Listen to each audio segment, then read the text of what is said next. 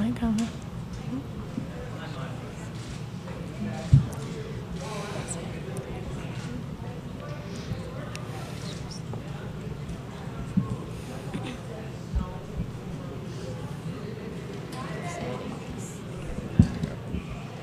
Good evening.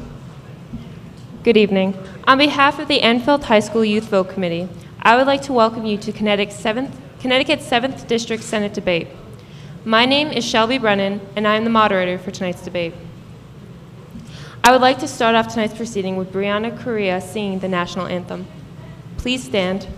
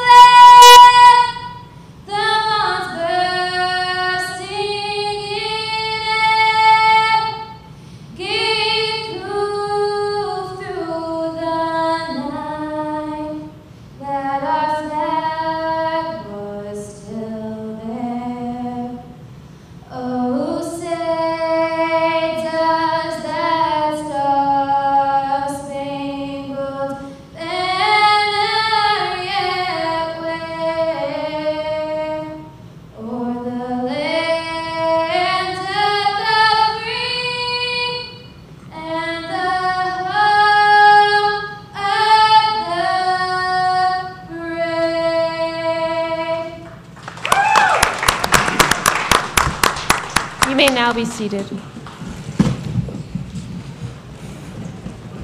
This debate is for the public and is hosted by the Enfield High School Youth Vote Committee students. The goal of Enfield High School Youth Vote Committee is to educate the public to learn about the 7th District Senate candidates. The debate will begin with each candidate giving a 1-minute opening statement, followed by a round of 10 questions asked by 3 of the students who helped in the organization of this debate. The order of questions was determined prior to this debate. Each candidate answering a question will be granted 2 minutes or 120 seconds to respond. The candidate giving the rebuttal will be provided 1.5 minutes or 90 seconds to respond. Candidates, your time remaining will be displayed by the 2 cards by a timekeeper in the pit of the stage. The yellow indicates you have 30 seconds remaining, and red indicates that your time has ended. We ask that each candidate honor the time that he will be allotted to answer or rebut a question. We also ask that each candidate to display proper decorum throughout this debate. Following the 10 questions, the audience will be given a chance to have their questions answered as time permits. As with a round of student questions, each candidate answering a question will be granted 2 minutes or 120 seconds to respond. The candidate giving the rebuttal will be provided 1.5 minutes or 90 seconds to respond. Questions that personally attack the candidates, that are unclear, or that are repetitive will be withdrawn. During this round, additional student questions may also be asked. Audience members may submit their questions in a box located in the rear of the auditorium, or give them to the Enfield High School Youth Vote students who will be circulating around the auditorium throughout this debate. Please write your questions legibly on the paper provided in your programs. Additional question sheets are located by the question box in the back of the auditorium. We ask that proper decorum from the audience will be maintained in this important activity. Before we begin, there are a few ground rules to be expressed. Please hold all applause until the end, so the candidates have all their allotted time to fully answer the given question. Please also refrain from comments or other disruptive outbursts. At this time, we ask that you please silence your phones. If you cannot comply with these rules, you may be asked to leave the auditorium. It is now my honor to introduce the 2014 7th District Senate candidates for tonight's debate. Representing the Republican Party, Senator John Kissel. Representing the Democratic Party, Mr. John Foxx. Now each candidate will be given 1 minute for their opening remarks. Mr. Foxx, you are first. Good evening. Can you hear me? Okay. Good evening. It's my pleasure to be here, and I appreciate this opportunity. I'd like to thank the Youth Vote for putting this together, and for Mr. Crane's leadership in organizing this. My name is John Foxx. I'm a resident of Enfield. I've lived here all my life. I worked in transportation for 23 years, in management and in driving. And then I'm currently working in the insurance industry. I'm running for office basically because I'd like to see change. I don't see any sense of mandate over the last several election periods, and I'd like to introduce new energy, new ideas to the Capitol for the residents of this district. Thank you, Mr. Foxx. Mr. Kissel, Senator Kissel, I'm sorry. Good evening, everyone. I'd like to thank the students and Mr. Crane and everybody here at Enfield High School for sponsoring this wonderful debate. I'm State Senator John Kissel, and I'm asking for your vote on Tuesday, November 4th. I can tell you right now that after I have served for 22 years, I am no less excited about serving you for another 2 years than the way I felt 22 years ago. There's still a tremendous amount of things that we can do for the people of the state of Connecticut, and we need to turn this state around. Over the years, I have led the charge in trying to reduce taxes, create a business-friendly climate. I want to continue to help with education issues as well. I currently serve as the Chief Deputy Minority Leader and the Ranking Senator on the Judiciary Committee, co-chair of Program Review and Investigations, and also serve on General Law and Legislative Management.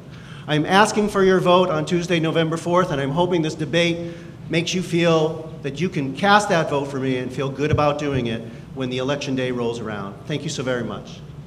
Thank you, Senator Kissel. It is now time for the student research questions to be asked by the students. Senator Kissel won the coin toss and chose to answer first.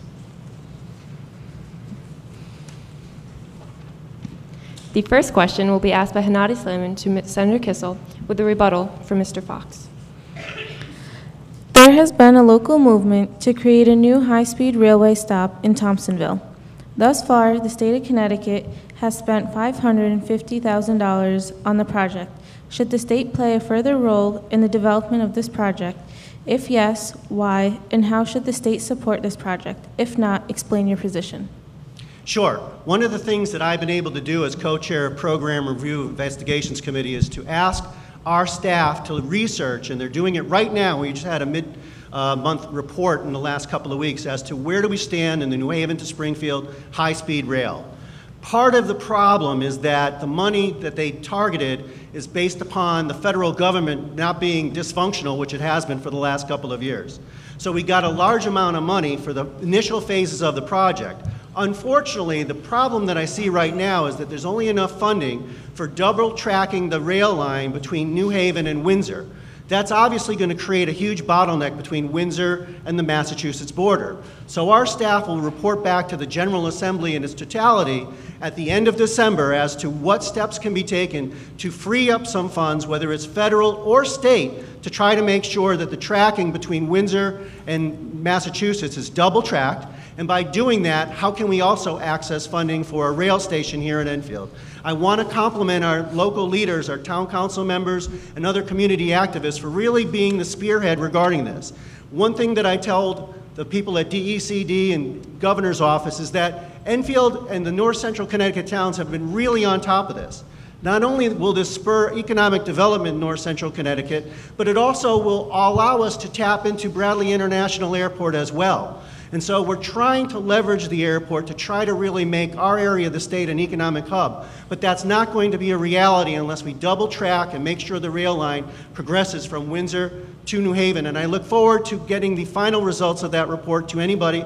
And actually, you can access it on the web or contact my office, and I'll get you what the status is right now that was presented to our committee just a couple of weeks ago.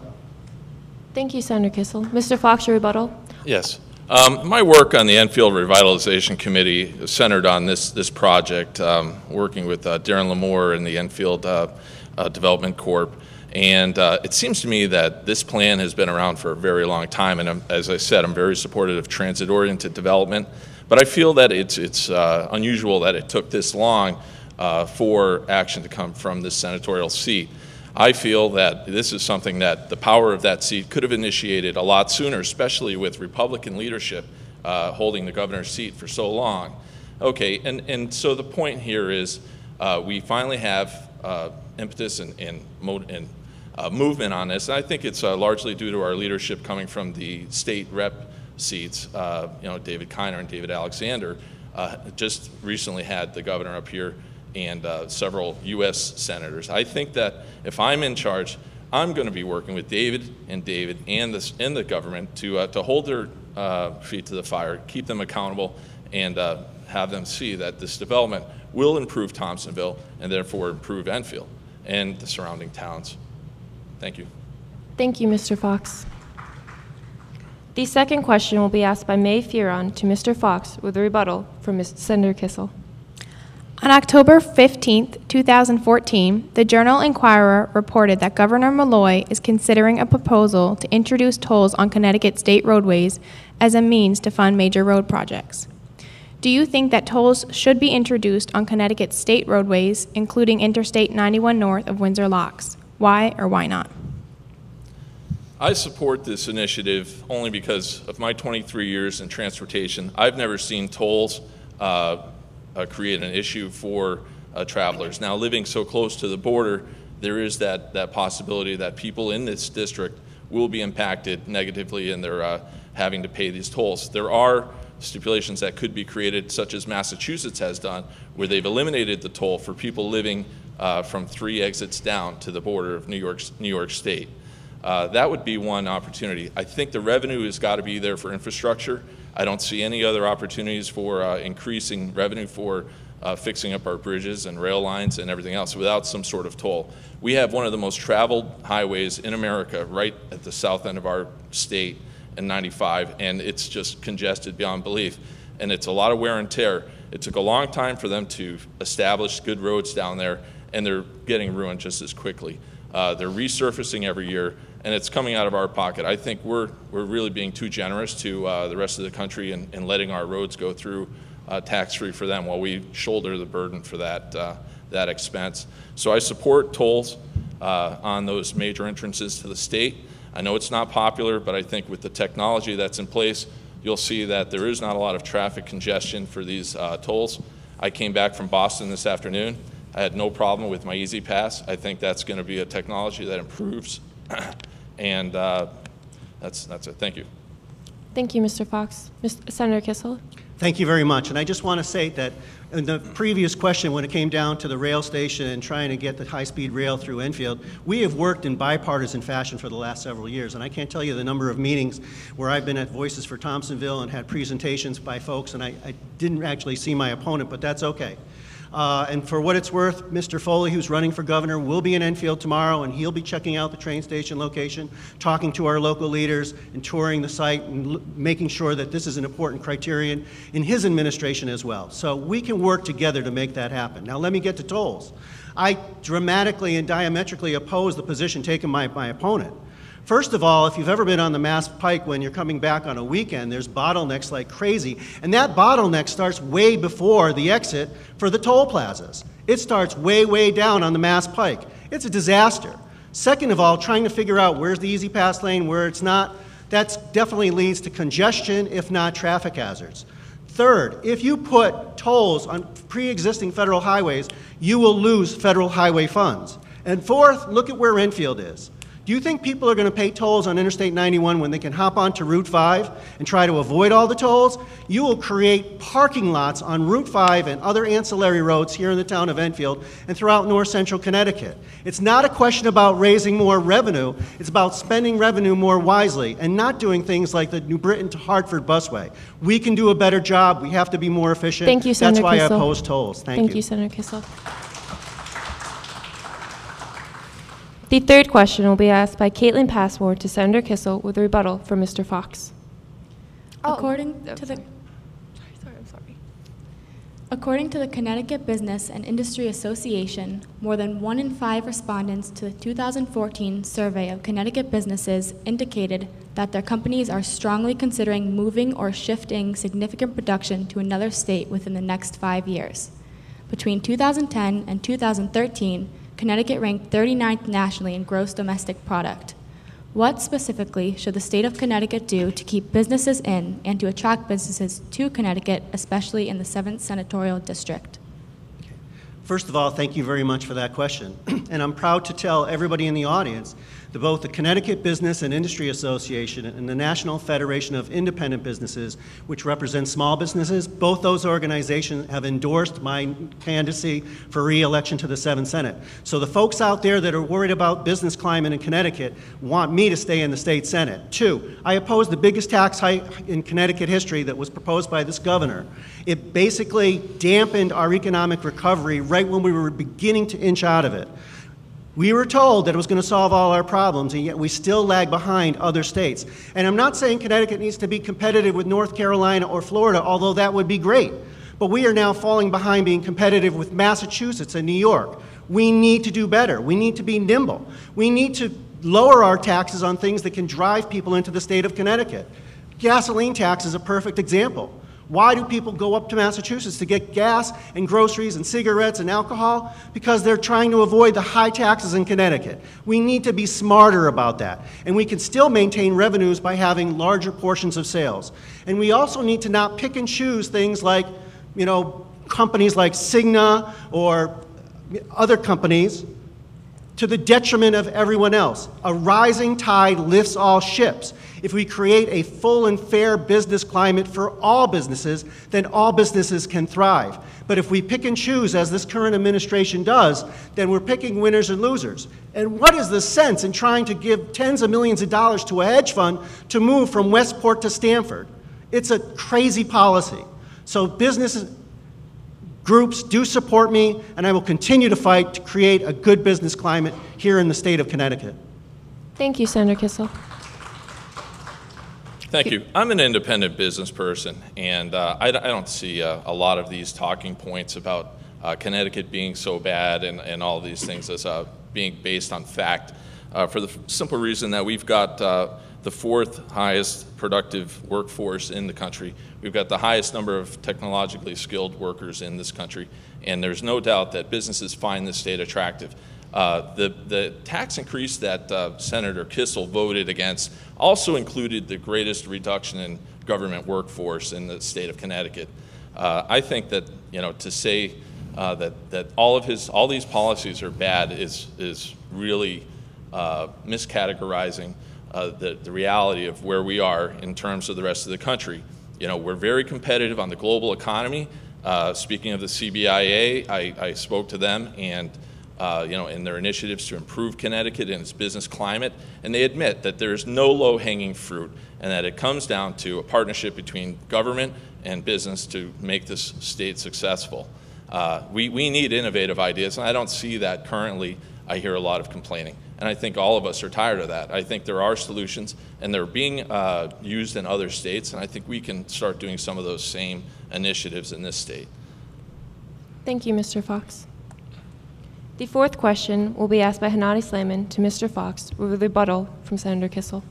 Candidates. Employment opportunity is an important issue for our age demographic. ConnecticutVoices.org recently revealed that in 2013, the unemployment rate for Connecticut residents between the ages of 16 and 24 was 18.1%, a figure higher than the national average. What specifically can be done to create viable employment opportunities for Connecticut's young adults?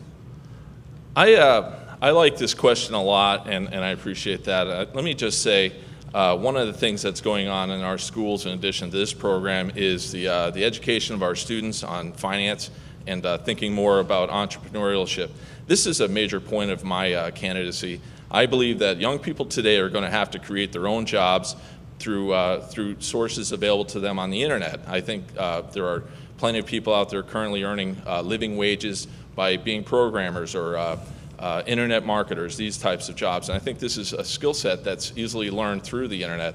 The idea that we're going to lure a large company in here for people to work and retire from is a thing of the past.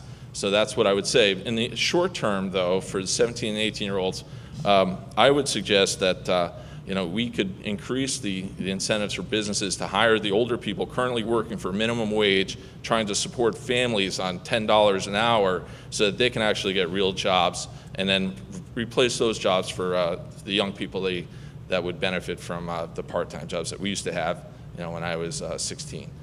So I'm not sure if there's a second part to that, but that's pretty much the way I feel about it. Thanks.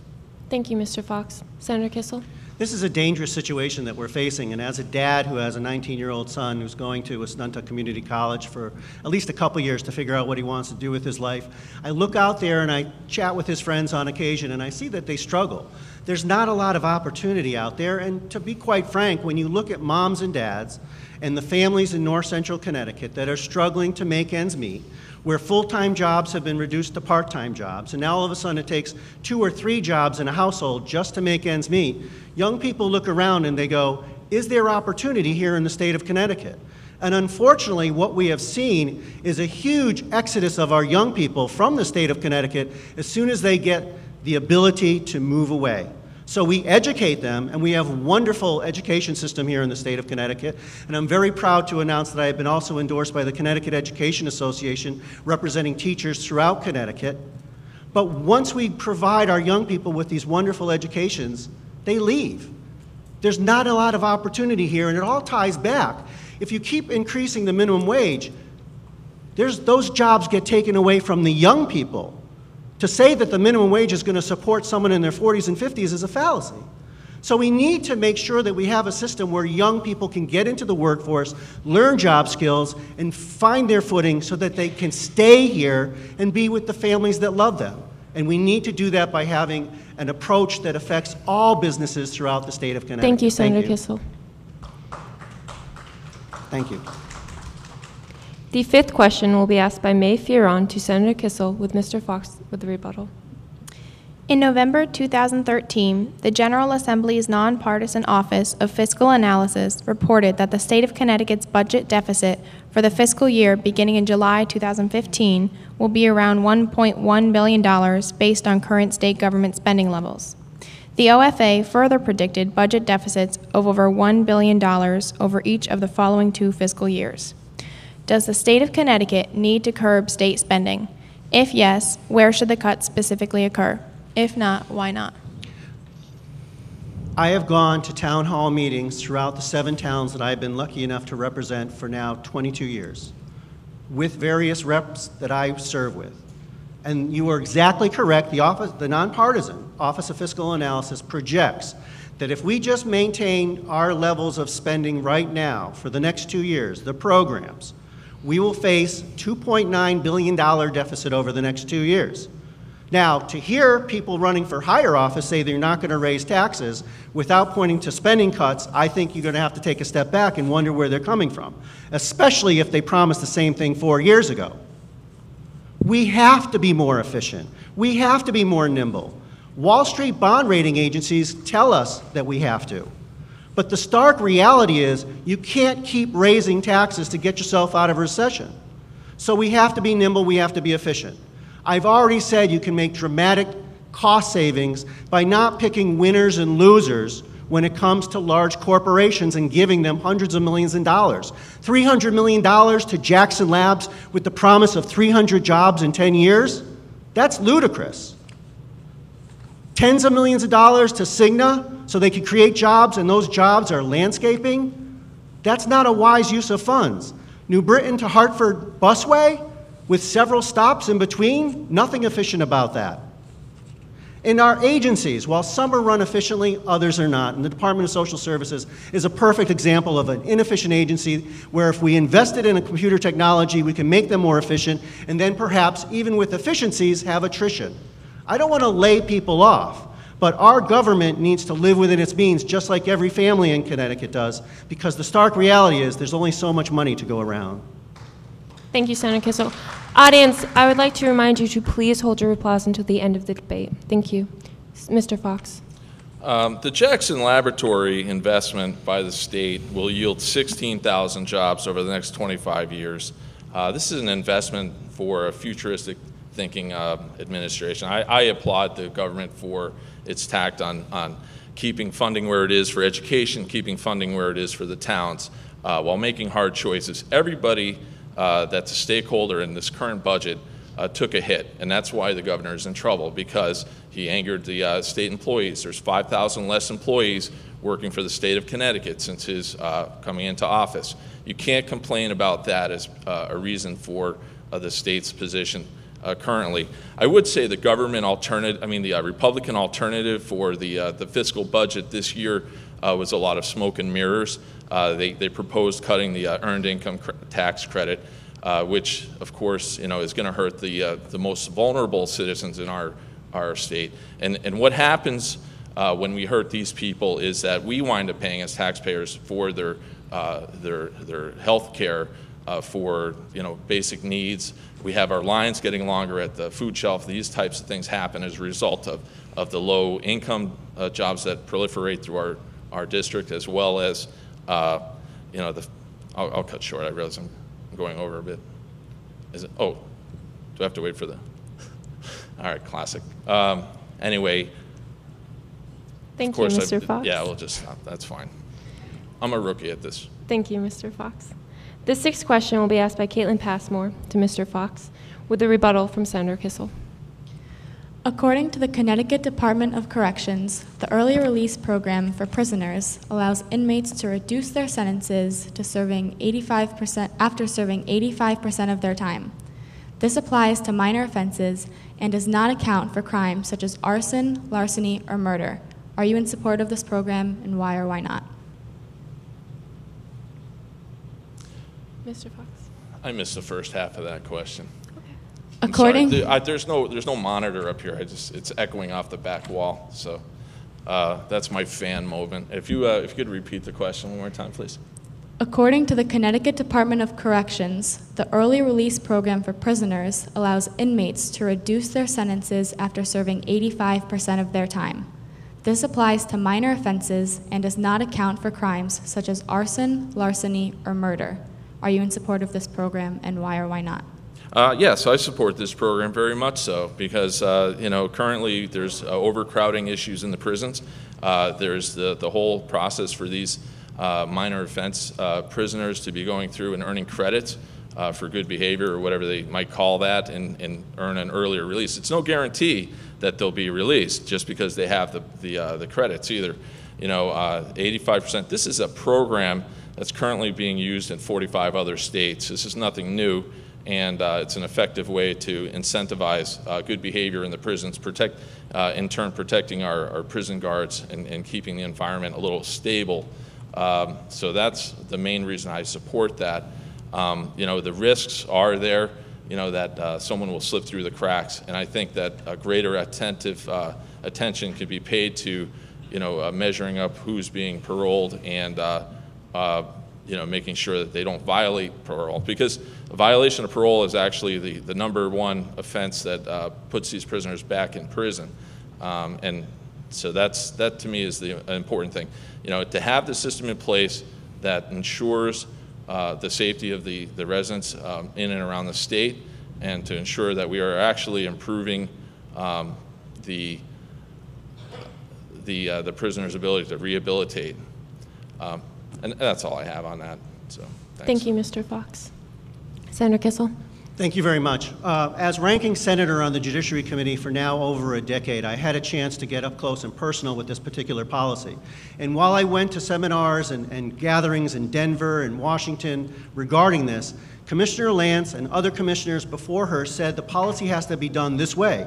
You do it prospectively, you build bipartisan support, and you do it for nonviolent offenders. That's not what this administration did. They extended it to violent offenders, and they made it retroactive. So that folks were getting released, getting 60%, 60 days a month off, or 60 days a year off their time, 1, 2, 3, 4, 5 years back. That's why there was no bipartisan support for this. And it does apply to violent offenders, rapists, domestic violence, child molesters. You go through the list, and there's a lot of violent offenders where this early release credit program would apply. And third, what I would say is this. There are folks out there that, but for this program, would not have been out there to commit further crimes. You do the crime, you do the time. I don't have a problem with trying to ease this program in for nonviolent offenders and make it prospective, but have it retroactive and have people sign up for courses they don't even take and still get the credit. That's a disservice to our victims and to the society that demands public safety. Thank you, Senator Kissel. Our seventh question will be asked by Hennady Slayman to Senator Kissel with a rebuttal from Mr. Foxx. Gun control. In response to the Newtown massacre at Sandy Hook Elementary School, the state of Connecticut passed the Gun Violence Prevention and Child Safety Act, which is one of the toughest pieces of control legislation in the nation. The act has left gun rights and gun control advocates deeply divided. Should the state of Connecticut's Gun Violence Prevention and Child Safety Act be repealed? Why or why not? I did not support the bill, and I thought it was misguided. I will say this. I was appointed to one of the major task force study groups after what took place in Newtown. The leader of my caucus, John McKinney, represents Newtown. As someone who was a part of that task force, I actually went to Newtown, to their high school, and listened for many hours shortly after the incident to parents, citizens, and all sorts of other folks affected in those communities. I drove by the site. In Hartford, we had hearings as well. I don't have a problem with helping fund municipalities to strengthen the safety of their schools, like here at Enfield High School, or all the schools here in Enfield. And in fact, our municipality wanted to have armed retired police officers, and I helped get that bill passed, with the trade-off being that these folks have to maintain current certification in firearm safety through the police officer standards and training. But what took place in Newtown was one crazy guy, a young man, that wasn't found to have been determined to be as dangerous as he was. There was a recent article, I believe, in the JI that pointed this out. The town didn't know what they had their hands on. To just point to a certain set of guns and say, ban these and this is the solution, is too simplistic, and it goes after law-abiding citizens as opposed to the criminals that commit the crimes. So what you need to do is shore up your school systems as best you can, and each municipality should have local control over that. The state can help with resources, but we need to focus on mental health and not taking law-abiding gun owners and making them felons because they don't register. Thank you, Senator Kissel. Audience members, please hold your applause until the end of the debate. Thank you. Mr. Foxx? Yeah, most definitely the most difficult situation we've ever faced. Lacking the firsthand experience that Senator Kissel had in all of those, I'm left to listen to a lot of the rhetoric coming from lobbies that represent Senator Kissel, and probably, in my opinion, seem to have swayed his decision, because all the records that I've looked at for his position on it seem to indicate that he was in favor for most of this this legislation. And then it would make sense that he did, because there's three components to this. There is mental health. So voting against this bill is a vote against mental health. They've allocated several $1 million to improving mental health. There's the school security portion, which he just mentioned, which gave every town in the state a certain portion of money to harden the schools and create an atmosphere of safety for the students in those schools. And then there's the gun control piece itself, which is, to me, blown out of proportion. Currently, there are all these bills existed, and every change to these bills concerning guns basically just increased the penalty for violating those bills that were already on record. A lot of gun rights advocates will say, enforce the gun laws that are on the books, and this is an example here where we've done that, with stiffer penalties, with common sense ideas like having a gun cabinet in your house. Thank you, Mr. Foxx. No, sorry. Really not used to this. Thank you, Mr. Foxx. The eighth question will be asked by Mae Farron to Mr. Foxx with a rebuttal from Senator Kissel. Over the past decade, tuition costs for Connecticut state universities have risen disproportionately to average household income. Since I began school in 2005, for example, the annual cost of tuition and fees at the University of Connecticut has risen from $7,912 to $25,000, which is an increase of over 300%. During that same time period, median household income in Connecticut has only grown by 15%. Additionally, according to the Department of Economic and Community Development, 32% of Connecticut's high school graduates study out of state. What can be done to make higher education at Connecticut's public universities more accessible and affordable for Connecticut students? You know, I like this question a lot, having graduated from the University of Connecticut at a time when the tuition was on a lower scale. The thing about this is there's no way to look at it and across the board figure out a way for people to afford college without having opportunity in this state. You know, and to me, the relationship there is to create a reduced tuition for students who commit to working within the state, as long as the state's able to make that business climate there for them to take a job afterward. You know, we're successfully creating jobs for veterans and other groups. I think we can focus on students and keeping that talent in our state. So the relationship there, again, is to reduce the tuition and then also go to the universities and set up programs for them to budget their costs, you know, to reflect the investment that the state is making in them to reduce the tuition. Some states have no tuition, and that's a radical idea, but that's something I'd really like to see happen here in Connecticut, at least for the first 2 years, while students decide which course they want to take in life, and then have, you know, some help from the families at that point. It's an investment that we have to make. And you know, unfortunately, these costs are seemingly just going up for years and years here. So that's a really tough answer. I think I would work with the committees and other people in the legislature to come up with other solutions. You know, tonight I've given a lot of answers that, you know, seem probably not fully developed, but that's because I'm lacking, you know, what I would see as a team effort from our state legislator. Also, as a member of the majority party, I would think that having a voice in there would only benefit the citizens of this district on this issue. Thank you, Mr. Foxx. Senator Kissel. Thank you very much. This is a critical issue, and I led the charge, again, as chair of Program Review and Investigations to investigate UConn and how it is competitively and how is the tuition fare with other flagship universities. And what we discovered is a couple of things. First of all, it's higher than what we would like it to be for a couple of reasons. First of all, there's no downward pressure on college costs nationally because the availability of student loans. Unfortunately, who wants to graduate in 4 years with basically a house mortgage and all you have is your 4 years of college education? So you don't have those downward pressures that the free marketplace would usually bring to bear. But two, the other thing is this. UConn actually measured competitive with other flagship universities throughout the United States. So what we're seeing in Connecticut is pretty much reflective of a pattern. The other thing, though, that we can do, and we have done, and we've made great strides, is aligning our entire state higher education system such that you can go to Assunta Community College for 2 years, then either a state university or UConn, and most, if not all of those credits will apply. So therefore, you're getting the benefit of those cost efficiencies. And it's taken us a number of years to align this, but we're almost home free when it comes to that. And also just keeping the pressure on UConn to live within its own means and be sensitive to the fact that middle-class families in Connecticut are struggling. But to say that I didn't do anything on this when we produced a report and that was adopted by the legislature with its initiatives, both UConn did it on its own. We didn't even have to pass any laws. Thank you, Senator Kissel. The 9th question will be asked by Caitlin Passmore to Senator Kissel, with Mr. Foxx with the rebuttal.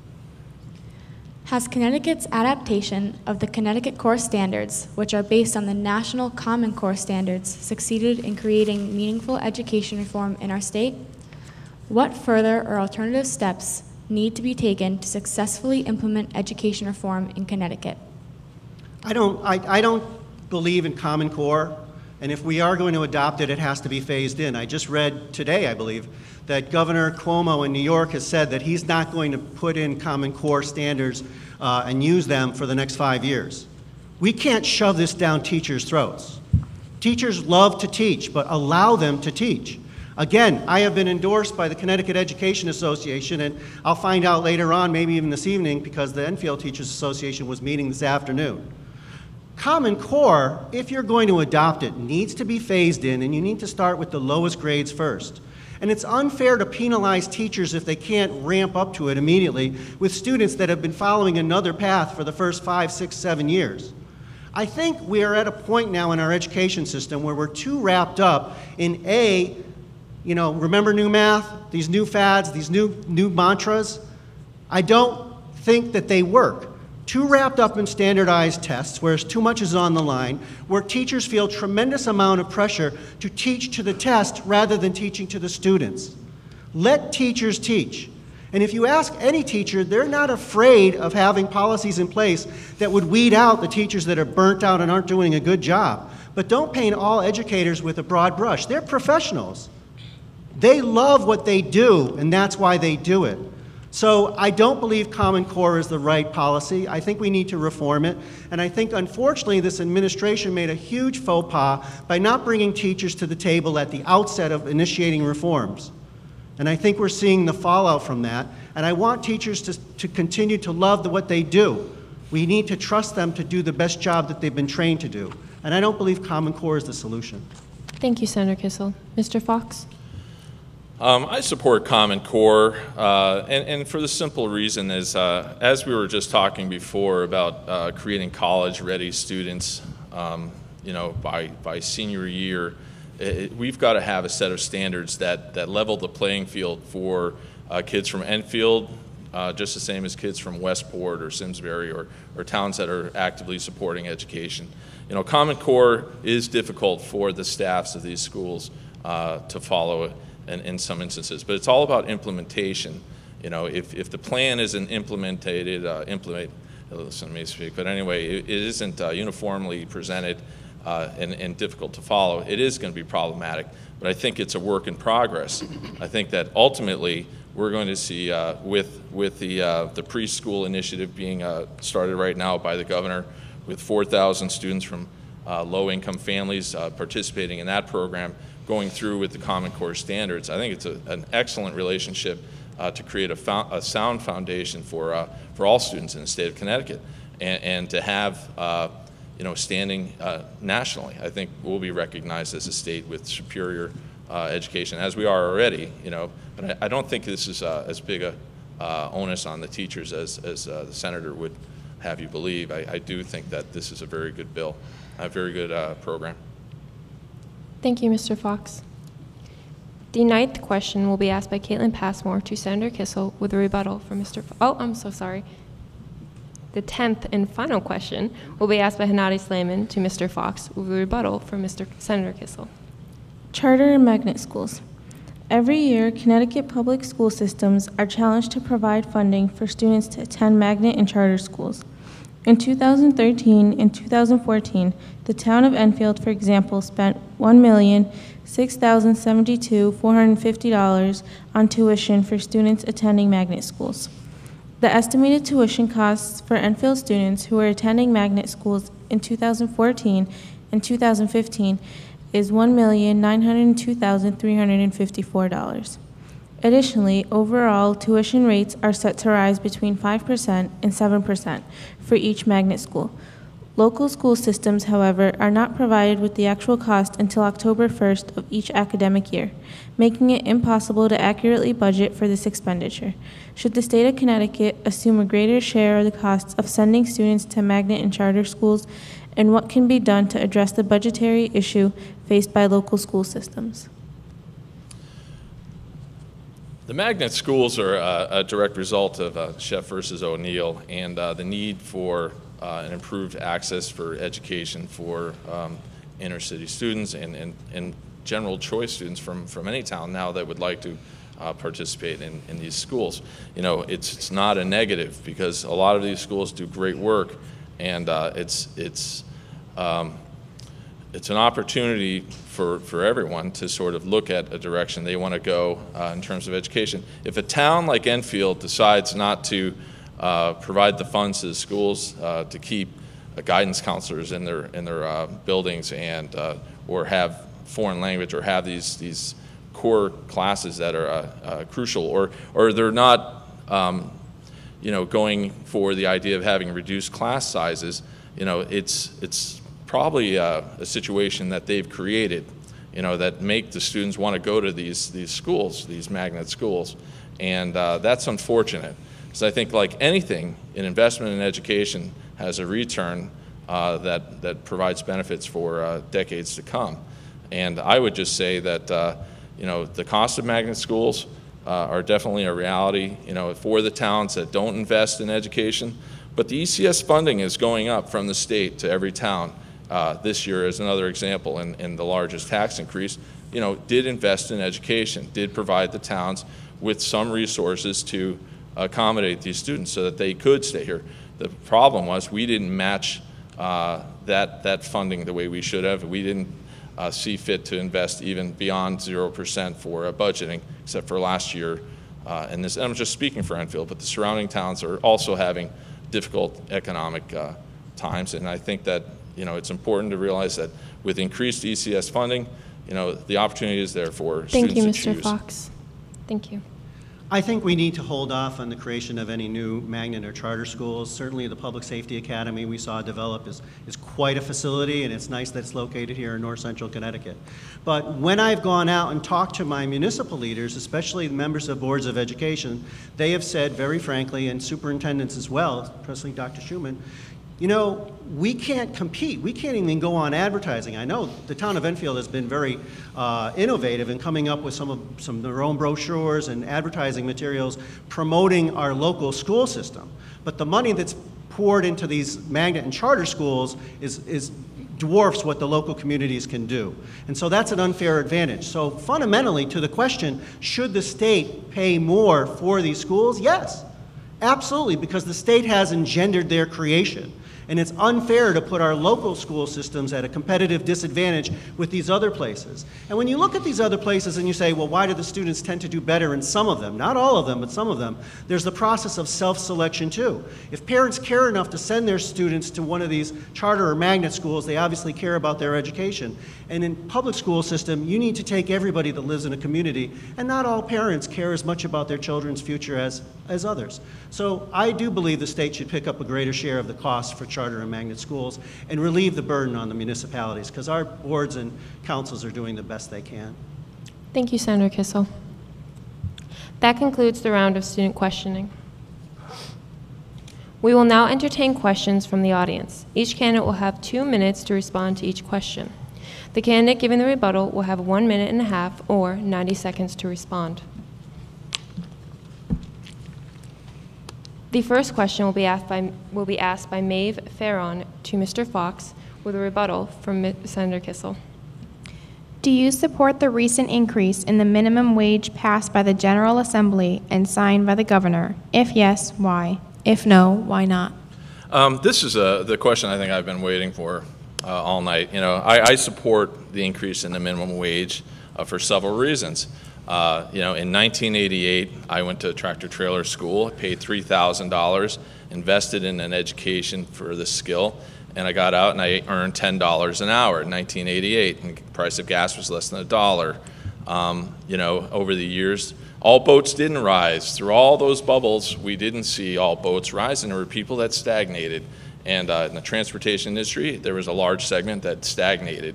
The $10 an hour thing is still relevant to me because in my new line of work, I'm talking to CNAs who've invested in becoming CNAs at nursing homes, and they're making $10 an hour. Now, to live in the state of Connecticut, you really need about $20 an hour. Most people would agree that you just can't support a family and live in this state on less than that. Now, to vote against the minimum wage, as Senator Kissel has done pretty consistently, to me, speaks of a tone deafness to the people in his district, and this is my greatest concern and why I'm running, because we need people who recognize that the largest percentage of people that are impacted by the minimum wage are living paycheck to paycheck. Okay, and the worst part about this latest bill is that the amendment that was put forward to freeze wages for waiters and waitresses was put forth by our senator, so that these people earning $5.39 an hour were going to be kept at $5.39 an hour, and then have their tips add in toward their contribution toward the minimum wage of $10.10 an hour. I think this is reprehensible. I think it's an investment when you can create a baseline for people to base their income levels on. It just raises the boats for all people, you know, and that. Thank you, Mr. Foxx. Senator Kissel. Thank you very much. In the past, there's been occasions where I have supported an increase in the minimum wage. Typically, it's during good economic times, but recently I have not been able to support it for a variety of reasons. If you talk to small business owners in particular, and restaurateurs in particular, which very much are struggling, they will state that as the minimum wage increases, they've got to make it up somewhere. And they're not making it up in the cost of their meals or the cost of their products. So they make it up with personnel. And so when we increase the minimum wage, people lose jobs or people are not hired. And typically, those are the young people that we've been debating about here all evening. They're just not getting hired. So there is a detrimental impact if you raise the minimum wage. Two, there's a ripple effect. If you raise that bottom wage, and especially in a down economy, it does have repercussions for everyone else who has a contract. I don't believe the minimum wage was ever designed to sustain a family of 4 here in Connecticut or anywhere else. It's a base that we say you need to start at. But one of the things that I've always supported, and unfortunately the majority party has never embraced, is let's pick a number, peg it to the rate of inflation, and be done with this issue. But the majority party wants to trot it out every 2 years to win votes rather than solving the problem. Thank you, Senator Kissel. The second question will be asked by Caitlin Passmore to Senator Kissel with a rebuttal from Mr. Foxx. Do you support continuing the Connecticut use tax? With Massachusetts and Connecticut sales tax percents now so close, it seems to be an ineffective means to raise money. Most people seem to ignore it anyway. To the extent there's a cost associated with trying to get revenue, and if a revenue source such as the use tax is worn out its welcome, then if you look at the bottom line, I think you're correct that it's probably had its time. And it's probably an inefficient mechanism. To the extent you can figure out how much money is actually raised, we need to fill that gap.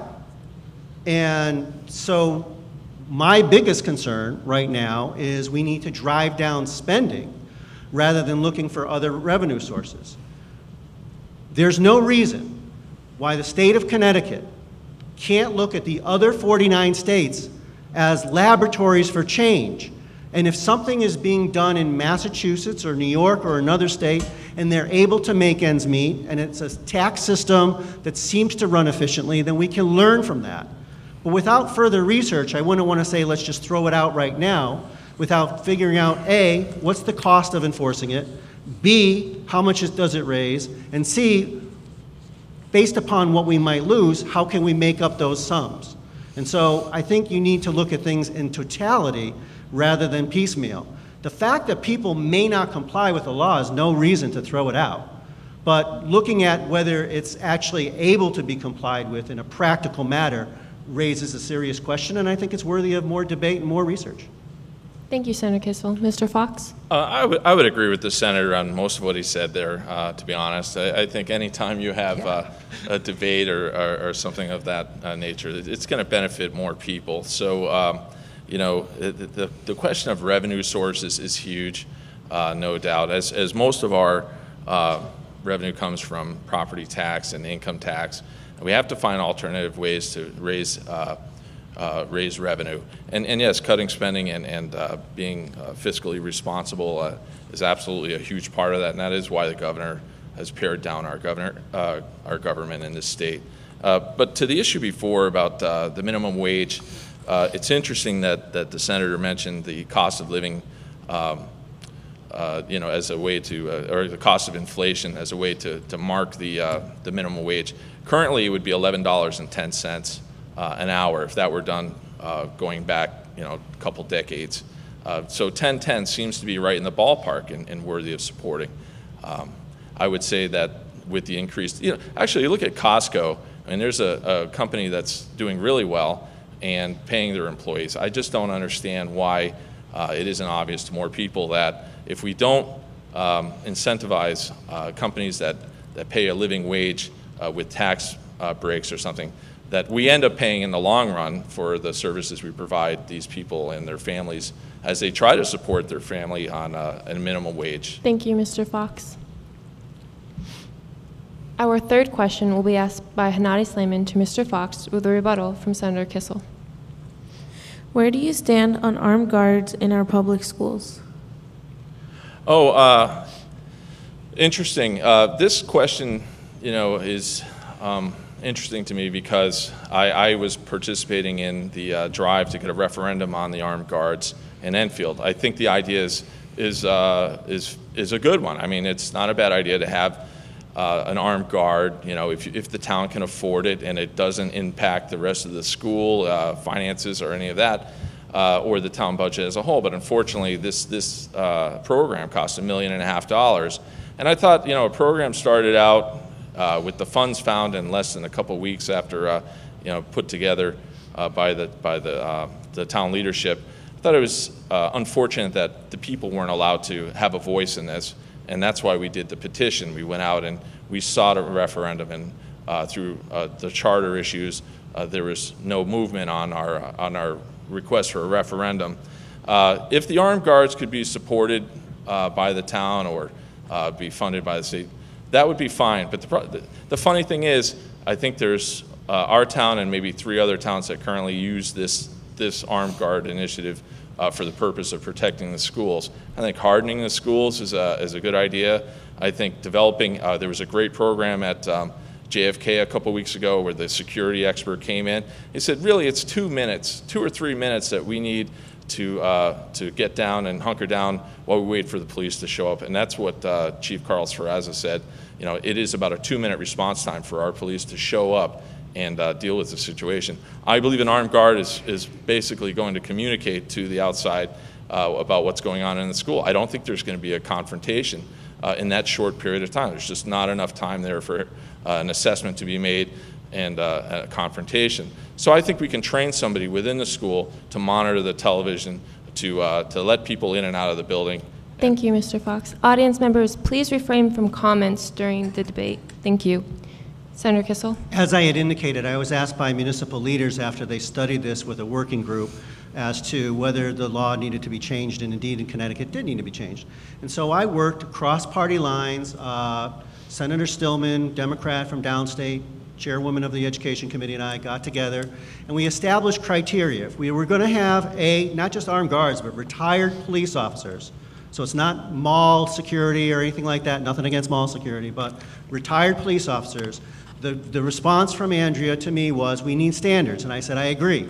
So what are the standards? The standards are police officer standards and training, certification, and firearms use maintained currently by retired police officers, so that you have the gold standard when it comes to an armed security individual. When it comes to Enfield, I know that some people aren't happy with the money going in that direction. But last I looked, I think upwards of 70% of the people in Enfield support the town council. I believe in local control. This is a local issue. The town has spoken. I love the idea of initiative and referenda. I've been trying to get that for the state of Connecticut for years, so I like that idea from my opponent. But municipalities have to make their own calls. And so I have one town that likes this, seems to be moving forward with it, and parents feel very secure. 6 other towns, they decided to go in a different direction, and I respect all those decisions because this is a local control issue as to what the townspeople want to do with their hard-earned tax dollars. Thank you, Senator Kissel. The fourth question will be asked by May Fearon to Senator Kissel with a rebuttal from Mr. Foxx. This afternoon, a red alert was sent out due to a mailing sent out by an influential representative who stated he forced Connecticut Water Company to provide safe and clean water to Enfield residents. Are you aware of unsafe water in Enfield, and how will you help get the confidence back to local residents that our water is safe and clean? Yeah, I got to be honest. I just heard about this today, and I didn't get the mailer, I didn't get the robocall, so this is all new to me. But from what I was able to gather in a few short hours today, apparently one of our state reps sent out a mailer about this water issue. I have to say, personally, as someone who lives right here in Enfield, Fruit Terrace, a couple streets down, I've never been made aware that there was a water issue with Connecticut Water Company. Now, in going back, since I've been representing folks for 22 years, I do recall there were a number of years, and not to pick on them, but Hazardville Water had some yellowing issues a few years back where people would, like their laundry would get yellow and stuff like that, and they cleared that up. But I've never heard anything with the Connecticut Water Company as far as quality of water. Our family has never had water quality issues. And I asked my legislative aide, and she's a dynamo, Kate McAvoy, I said, in all the years you've been working for me, has any constituent called about this water issue? And she goes, none. So I don't know what the impetus, I haven't seen the mailer, I don't want to be critical of the representative or candidate that sent it out, but personally I'm not aware of any water issues other than the one a few years back, or many years back, in Hazardville. And I think that the Department of Public Health, as well as local health officials, would make sure that if there were any water health issues, that the people in town would be made aware of that. So that's all I know, and I think from my perspective, I'd say, don't worry, everything I know, your water has been safe, will be safe, and there's no threat to the water supply in Enfield or North Central Connecticut. Thank you, Senator Kissel. Mr. Foxx? I have to agree. I haven't received a mailer on this issue, but just going through my background as a student of the environment and environmental issues that are very important for the sustainability of our community, you know, there may not be an actual cause or issue that is currently ongoing with the water supply from either Hazardville or you know, the Connecticut Water Company. You know, the thing though is that as companies you know, violate provisions for clean water, and this is a clean water zone on the Connecticut River, you know, there is the risk that we'll be exposed to higher levels of chemicals that may have side effects for us in many health-related situations. And I think it's important to be on top of that, you know, to recognize that you know, as our water resources become more and more valuable, you know, for us as you know, global warming occurs, we really should just follow through and see what we have in our water. I think, you know, currently they have great, they are pretty clean. I mean, I look at my water bill and I see every once in a while the list of contaminants in it. I think it's important to take that seriously. Thank you, Mr. Foxx. The fifth question will be asked by Caitlin Passmore to Mr. Foxx with a rebuttal from Senator Kissel. Do you support requiring employers to provide paid sick time for their employees? Of course, yeah, and I applaud the senator on his vote on this issue. He did support it and did earn the Working Party's family endorsement that year. You know, this is just another instance of you know, a piecemeal approach, though, you know, of what we're doing for the most vulnerable citizens in our community, in our district. You know, if we could incentivize employers to provide sick time through tax breaks for these companies that are not providing it, maybe we would have an even more robust sick or paid time off leave for that. And in my line of work, I talk to people every day who, you know, they look at things like short-term disability and that type of thing because, you know, it's a catastrophe if they lose time from work and don't have a paycheck coming in the next week. So again, I applaud the senator for supporting that. I think there was a lot of backlash, a lot of it's going to hurt job creation, and I think that's just the talking point for anything that makes sense for regular people. You know, the idea that anything that's good for the working people of this state or this community or district, you know, is going to be bad for business. And I think that's untrue. You have to look at it as a nature of doing business in this state, whether it be minimum wage or providing health care, you know, or any of these things. I think these are all things that only make our economy stronger in the long run as people have extra money because they're no longer concerned about their health care costs going up every year, or they know they're going to have a paycheck if their child is sick and they have to stay home. I mean, that's absolutely the way we have to go. And I think there's enough evidence to support that these types of initiatives create just a better standard of living for most people, you know, that don't enjoy great benefits Thank at you, their Mr. job. Foxx. Senator Kissel. Thank you. And my opponent's beginning to agree with me, and I'm hoping by the end of the debate I'll have his vote. This is really exciting. But I'm not going to hold my breath. I took a lot of heat for this particular vote, but I early on I listened to arguments on both sides.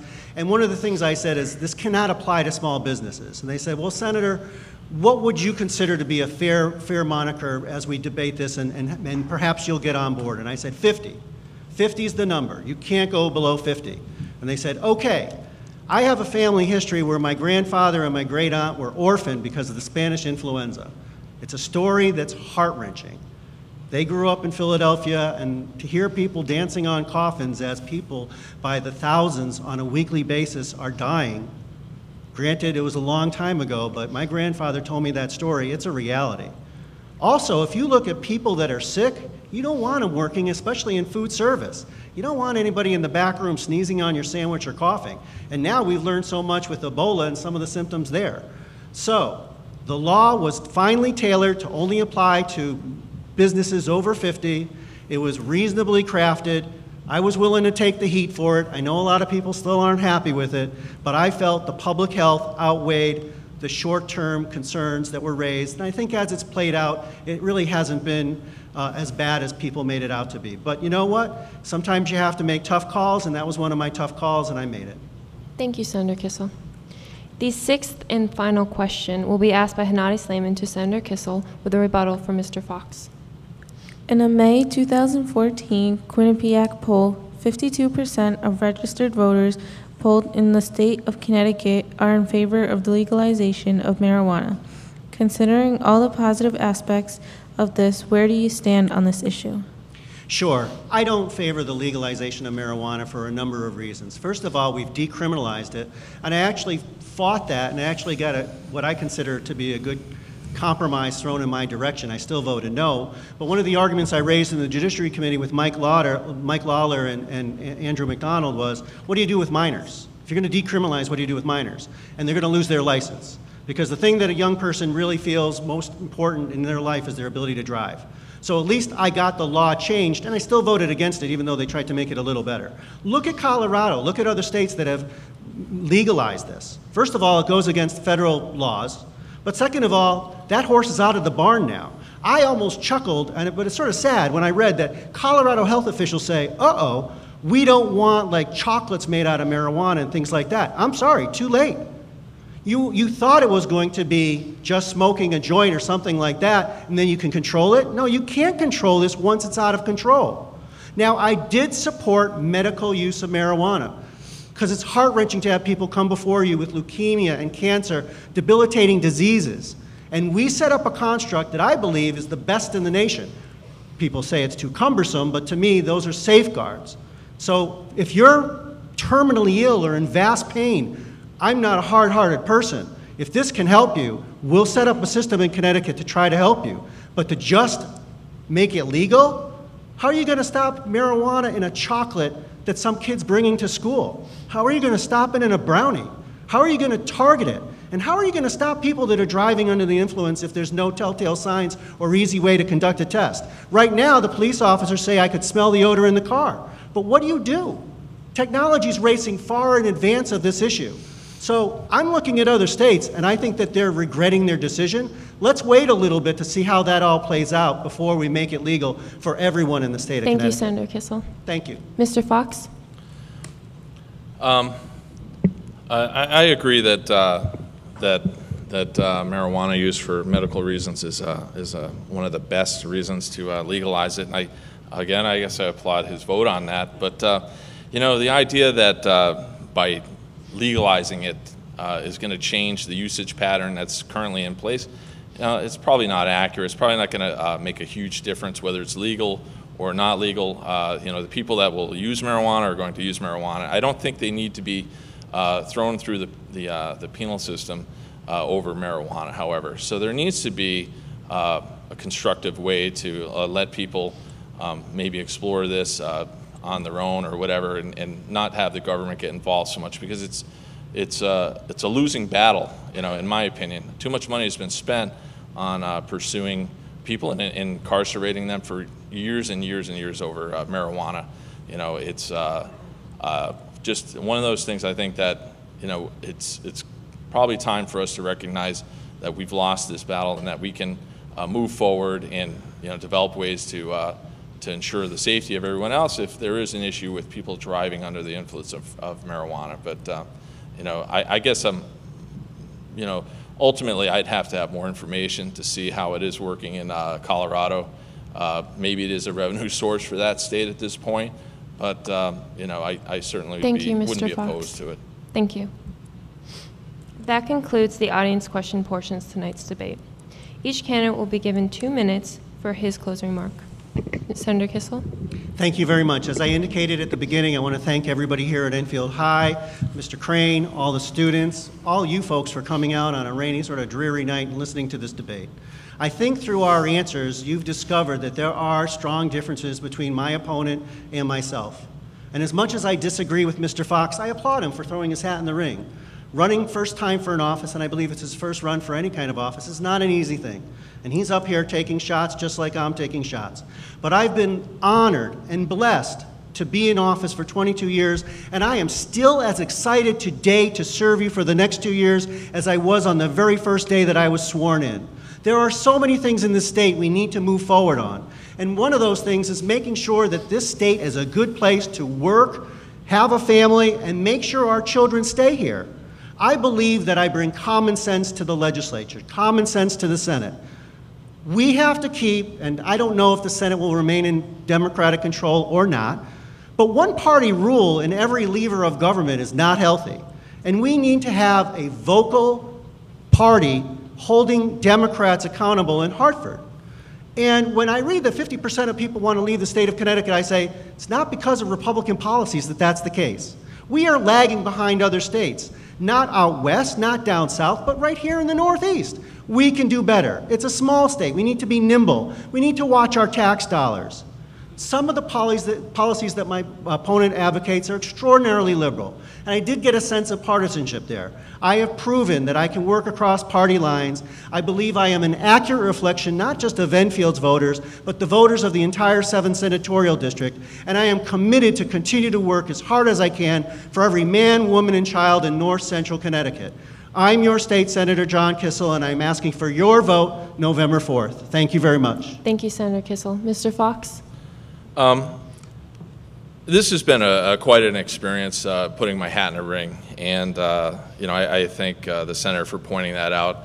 But I feel very, very strongly about what I'm doing here, and part of it comes from the fact that I've probably voted for Senator Kissel, as everyone else has, at one time or another. But in the last 10 years or so, it just seemed to me that every time we had a close victory, there should have been some mandate there. There should have been an opportunity for the senator to look at or take stock at what the district was telling him, you know, when these votes came back so close against Karen Jarmock or against Bill Kiner. You know, the thing is, we need people in the legislature who are going to start looking down the road for the curves, and we don't have that right now. What we have is the proposals from the Republican Party that are largely going to just be cut, you know, no, you know, and that's not doing anything in Washington. It's not doing anything for Hartford. That's why a lot of their proposals don't get enacted, because it is going to affect the towns. It's going to cut the money coming back to the town of Enfield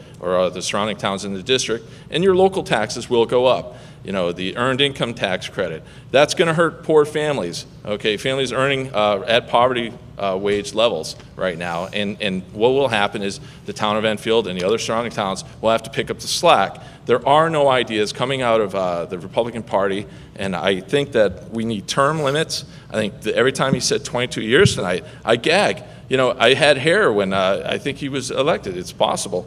You know, first elected, I applaud the work he's done. There's no question that he's a hard-working guy and that he's done what he thought is best. But I do think we need innovative ideas. I think I've heard enough from the surrounding towns to say, where is the senator except for during election season? You know, they don't see him coming out. I hate to say that, but that's the fact. That's what I'm hearing. Thank you, Mr. Foxx. And that's why I'm running. Thank you, Mr. And I Foxx. need your vote, and I will listen to you. Thank you, Mr. Foxx. This concludes this evening's debate. I would like to thank the candidates for their participation in providing Enfield High School students with the opportunity to become more so acquainted with the democratic process.